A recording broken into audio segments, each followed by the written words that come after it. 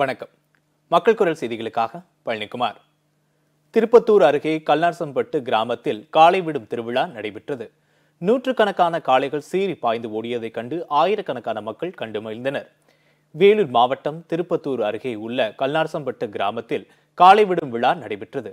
இதில் வேலூர், திருவண்ணாமலை, வாணியம்பாடி உள்ளிட்ட சுற்று வட்டார ஊர்களிலிருந்து 100க்கும் மேற்பட்ட காளைகள் கலந்து கொண்டு சீறி பாய்ந்து ஓடியது. இதனை ஆயிரக்கணக்கான இளைஞர்கள், பெண்கள், பொதுமக்கள் என அனைவரும் கண்டு மகிழ்ந்தனர். காட்பாடி அடுத்த அரும்பாக்கம் கிராமத்தில் மஞ்சு விரட்டு விழா நடைபெற்றது. காளைகள் முட்டியதில் 5 பேர் காயமடைந்தனர். வேலூர் மாவட்டம் காட்பாடி அடுத்த அரும்பாக்கம் கிராமத்தில் மஞ்சு விரட்டு விழாவில் 200க்கும் மேற்பட்ட காளைகள் பங்கேற்றன. இதனை ஆயிரக்கணக்கான மக்கள் கண்டு ரசித்தனர். இந்த போட்டியில் விடப்படும் காளைகளில் முதலாவதாக வந்த காளைக்கு ரூபாய் 50,000 பரிசாக வழங்கப்பட்டது. மேலும் இந்த போட்டியில் மொத்தம் 45 பரிசுகள் வழங்கப்பட்டன. இந்த மஞ்சு விரட்டை காண வேலூர் மற்றும் அதனை சுற்றியுள்ள கிராமங்களைச் சேர்ந்த இளைஞர்கள் மற்றும் பெண்கள் கண்டு ரசித்தனர். இதேபோன்று திருப்பத்தூர் கல்லாசம்பட்டு கிராமத்தில் நடைபெற்ற காளை விடும் விழாவில் 20 பேர் மாடுகள் முட்டியதில் லேசான காயமடைந்தனர். வாணியம்பாடி அருகே வள்ளிப்பட்டு கிராமத்தில் மஞ்சு விரட்டு விழா நடைபெற்றது. ஆயிரக்கணக்கான மக்கள் கண்டு ரசித்தனர்.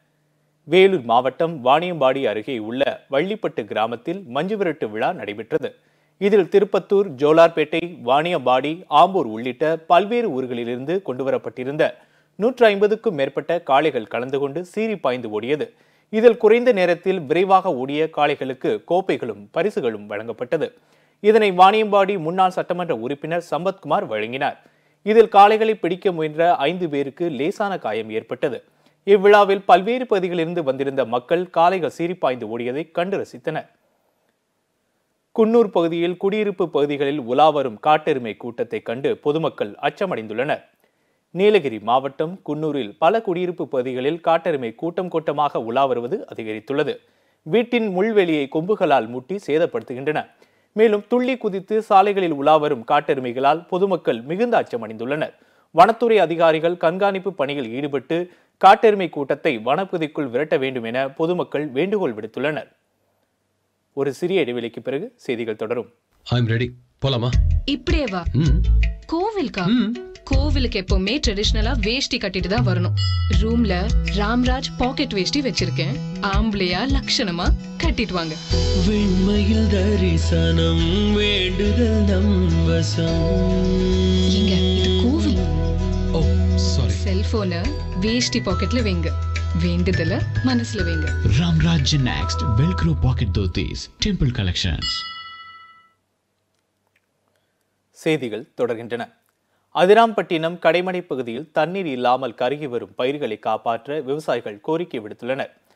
தஞ்சாவூர் மாவட்டம் அதிராம்பட்டினம் பகுதியில் உள்ள ஆண்டி வயல், மருதங்க வயல், கூடலி வயல், ஓலாங்குடி ஆகிய பகுதிகளில் உள்ள ஏரி குளங்கள் தண்ணீரின்றி வறண்டு கிடப்பதால் இப்பகுதியில் உள்ள 2000 ஏக்கர் நிலப்பரப்பில் உள்ள பயிர்கள் கருகும் நிலை ஏற்பட்டுள்ளது. கடந்த 2 மாதத்திற்கு முன்பு நேரடி விதைப்பாகவும் நடவு மூலமாகவும் பயிரிடப்பட்டு சுமார் ஏக்கருக்கு 20,000 ரூபாய் செலவு செய்துவிட்ட நிலையில் தற்போது இப்பகுதியில் உள்ள ஏரிகளில் தண்ணீரின்றி வறண்டு கிடப்பதால் வயலுக்கு தண்ணீர் கிடைக்காமல் பயிர்கள் கருகும் நிலை ஏற்பட்டுள்ளது. பயிர்கள் தண்ணீரின்றி கருகுவது இப்பகுதியில் உள்ள சிறு குறு விவசாயிகளை மிகவும் பாதிப்புக்குள்ளாக்கியுள்ளது. இது பற்றி விவசாயிகள் கூறுகையில், காட்டாற்று நீர் கடலில் கலந்து வீணாக போகிறது. அதை தடுத்து கடைமடை பகுதியில் உள்ள ஏரி குளங்களை உடனடியாக நிரப்பினால் மட்டுமே பயிர்களை காப்பாற்றிவிட முடியும். இல்லை என்றால் கடந்த 2 வருடத்தைப் போல இந்த வருடமும் நஷ்டமடைய வேண்டியிருக்கும் என்றார்கள். வாணியம்பாடி அருகே நிச்சயம் செய்யப்பட்ட பெண்ணை திருமணம் செய்ய மறுத்தவருக்கு காவல் நிலையத்தில் நள்ளிரவில் திருமணத்தை காவல்துறையினரே செய்து வைத்தனர். வேலூர் மாவட்டம் வாணியம்பாடி அடுத்த ஈச்சங்கால் பகுதியைச் சேர்ந்த பூங்காவனம் என்பவரின் மகள் சித்ரா என்பவருக்கும், திருப்பத்தூர் மேல் அச்சமங்கலம் பகுதியைச் சேர்ந்த முருகேசன் என்பவரின் மகன் சிலம்பரசன் என்பவருக்கும் திருமணம் செய்ய இரு வீட்டாரும் முடிவு செய்து கடந்த செப்டம்பர் மாதம் நிச்சயம் செய்துவிட்டு ஜனவரி மாதம் 22ஆம் தேதி முகூர்த்தம் குறித்துவிட்டு சென்றுள்ளனர்.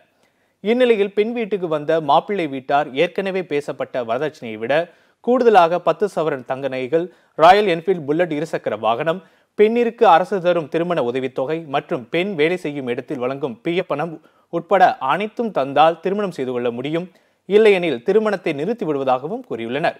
வரதட்சணை கொடுக்க இயலாத நிலையில் தங்கள் குடும்பம் உள்ளதாகவும் நிச்சயமான தனக்கு அந்த மாப்பிள்ளையை திருமணம் செய்து வைக்கும்படியும், இல்லை என்றால் குடும்பத்துடன் தற்கொலை செய்து கொள்வதாக வாணியம்பாடி அனைத்து மகளிர் காவல் நிலையத்தில் பாதிக்கப்பட்ட பெண் சித்ரா புகார் அளித்துள்ளார்.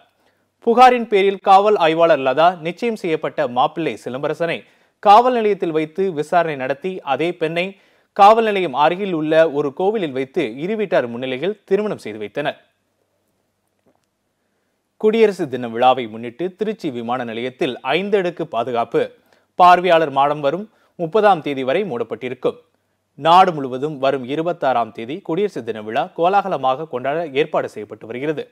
தீவிரவாதிகள் கடல் மார்க்கமாகவும் எல்லை வழியாகவும் ஊடுருவி குடியரசு தின கொண்டாட்டத்தை சீர்குலைப்பதை தடுக்க விமான நிலையங்கள், ரயில் நிலையங்கள் மற்றும் பொதுமக்கள் அதிகம் கூடும் இடங்களில் பாதுகாப்பை பலப்படுத்த உத்தரவிடப்பட்டுள்ளது. இதைத் தொடர்ந்து திருச்சி விமான நிலையத்தில் பாதுகாப்பு குறித்த கூட்டம் நடைபெற்றது. அதில் சில முக்கிய முடிவுகள் எடுக்கப்பட்டு பாதுகாப்பை நேற்று முதல் பலப்படுத்துவது என முடிவு செய்யப்பட்டது. திருச்சி விமான நிலையத்தில் 5 அடுக்கு பாதுகாப்புக்கு ஏற்பாடு செய்யப்பட்டிருந்தது. விமான நிலைய முன்பகுதியின் நுழைவு வாயிலில் தமிழக போலீசார் மற்றும் விமான நிலைய நுழைவு வாயில், பயணிகள் காத்திருப்பு அறை, விமானம் நிற்கும் பகுதி மற்றும் பயணிகள் செல்லும் பகுதி உள்ளிட்ட இடங்களில் மத்திய தொழில் பாதுகாப்பு படை வீரர்கள் துப்பாக்கி மற்றும் மோப்ப நாயுடன் 5 அடுக்கு பாதுகாப்பில் ஈடுபட்டு வருகின்றனர். பாதுகாப்பு கருதி விமான நிலையத்தில் உள்ள பார்வையாளர் மாடம் வரும் 30ஆம் தேதி வரை தற்காலிகமாக மூடப்பட உள்ளது. சமயபுரம் அருகே சென்னைக்கு சோப்பு மற்றும் சோப்பு பவுடர் ஏற்றி சென்ற லாரி கவிழ்ந்து விபத்துக்குள்ளானது. திண்டுக்கல்லிலிருந்து சென்னைக்கு லாரி மூலம் பிரபல டிடர்ஜென்ட் சோப்பு நிறுவனத்தின் சோப்பு பவுடர் ஆகியவற்றை ஏற்றிக்கொண்டு லாரி சென்று கொண்டிருந்தது. திருச்சி சென்னை தேசிய நெடுஞ்சாலையில் சமயபுரம் அருகில் கரியமாணிக்கம் என்ற இடத்தில் சென்று கொண்டிருந்த போது லாரியானது டிரைவரின் கட்டுப்பாட்டை இழந்து சாலையோரத்தில் கவிழ்ந்து விபத்துக்குள்ளானது. இந்த விபத்தில் டிரைவர் பாக்யராஜ் மற்றும் கிளீனர் பச்சைமுத்து ஆகிய இருவருக்கும் பலத்த காயங்கள் ஏற்பட்டு திருச்சி அரசு மருத்துவமனையில் அனுமதிக்கப்பட்டு சிகிச்சை அளிக்கப்பட்டு வருகிறது. இந்த விபத்து குறித்து சமயபுரம் போலீசார் வழக்கு பதிவு செய்து விசாரித்து வருகின்றனர். மேலும் விபத்திற்குள்ளான லாரியிலிருந்து பொருட்களை அப்புறப்படுத்தி லாரியினை மீட்கும் நடவடிக்கையில் போலீசார் ஈடுபட்டு வருகின்றனர். இத்துடன் செய்திகள் நிறைவடைந்தன. மீண்டும் சந்திப்போம். நன்றி, வணக்கம்.